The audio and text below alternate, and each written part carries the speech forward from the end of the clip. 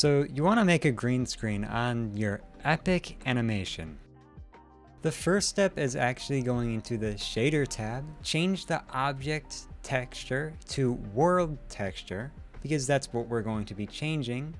You're going to need to add a mixed node shader, another background node, and then the last node you're going to want to connect is the light path node. The top background node will be your lighting or HDRI, and the bottom will be your green screen. Don't forget to actually change the background to make it green.